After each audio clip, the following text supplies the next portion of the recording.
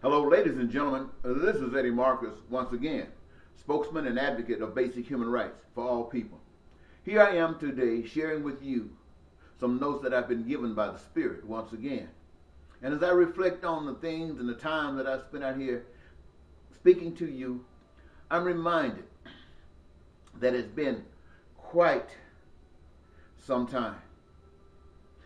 But here I am, forced to do so, because I've had experiences over the past 36, 37 years that are remaining the same. It doesn't matter what I do or what I've tried to do.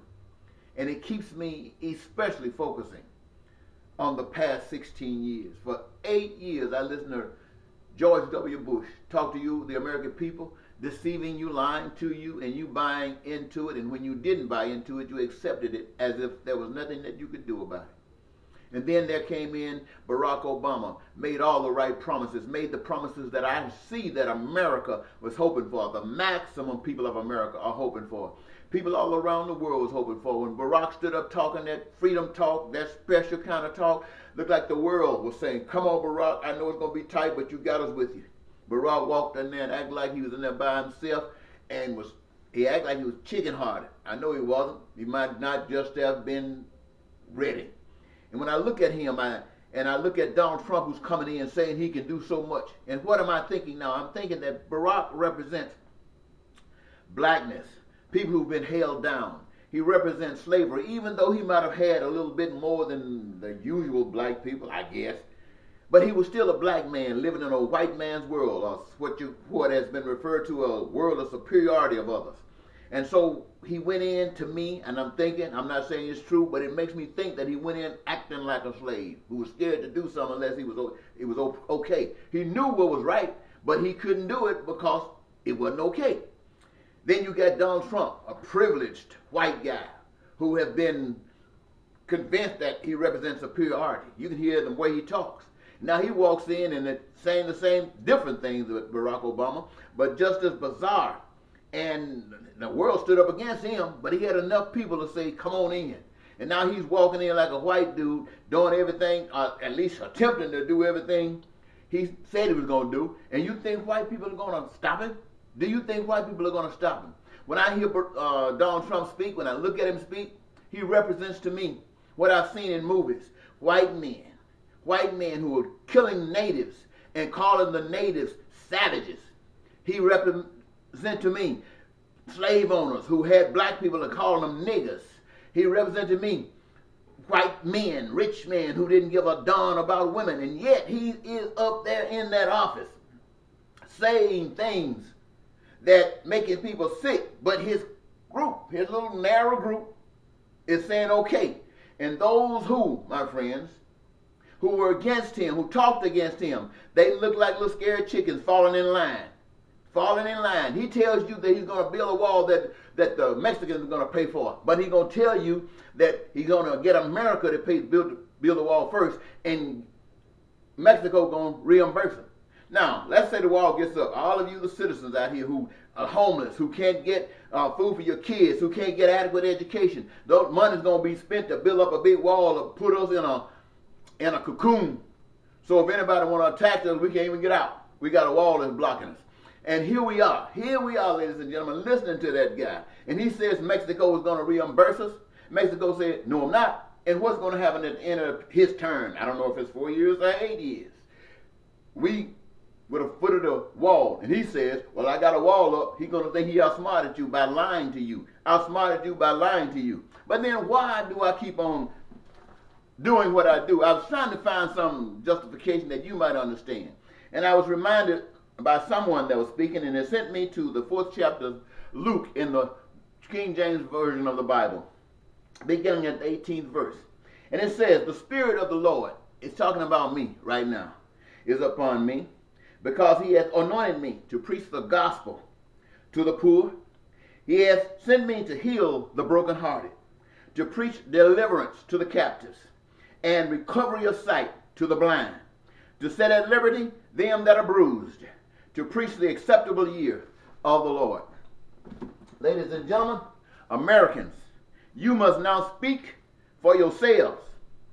Your representatives have sold you out. They spoke against Trump to deceive you.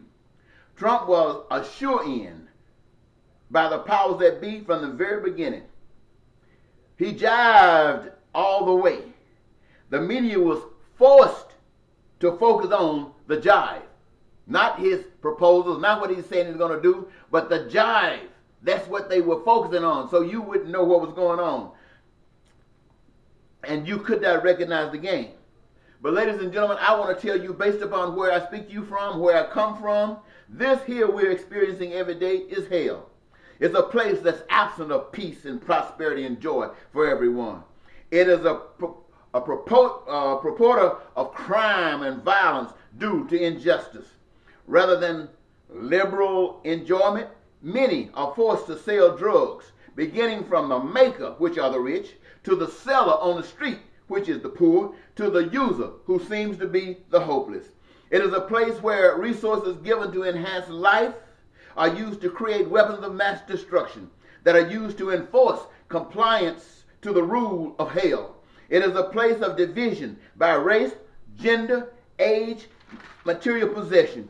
It is a place of terrorism and war, totally absent of positive awareness. It is a place where megachurches are used to keep the public ignorant of any truth by rewarding preachers with extreme amounts of wealth for lying to the parishioners about God's response to seed planting and fake healing. It is a place where any true display of compassion is unacceptable and assassinations are the result, if not discontinued. You have heard that hell is a place where inhabitants burn forever. This is a trick to create fear of death, causing acceptance to this hell instead of resisting it. Hell is a place where existence becomes more and more unbearable daily.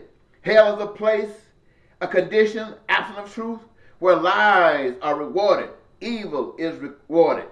As with Operation Paperclip, when they took those evil people out of Germany who were creating stuff that were killing Jews, millions of Jews, and brought them into this, slipped them into this society to use them to be able to manipulate them so they would give them the authority, the power of evil, the power of the power of devils to do to other people that what Germany was doing. Now people who, this nation, Russia, and all the other big powers are doing the same thing.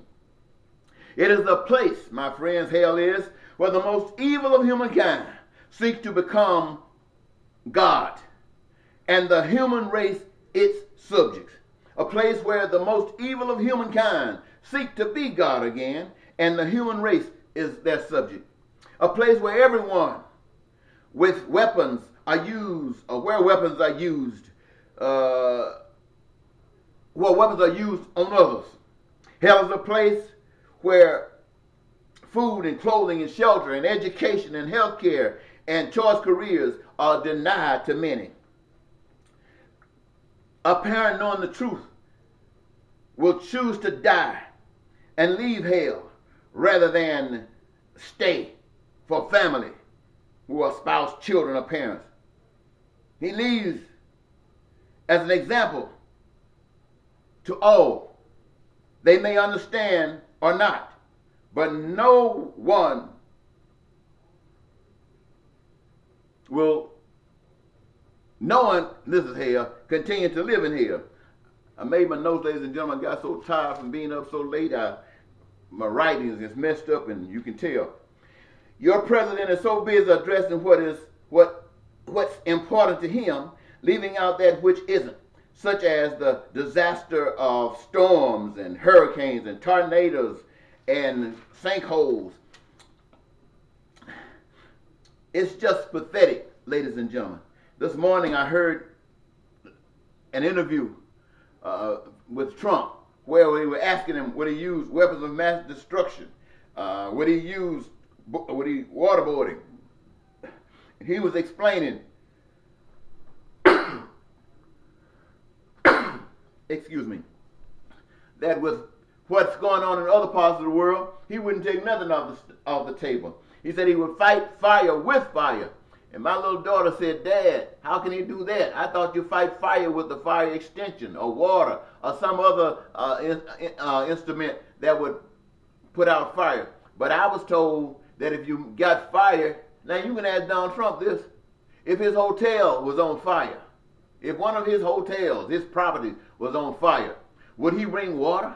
Or would he bring some other material to put out his fire? Or would he set another room on fire to add to the fire as if it's going to save his hotel?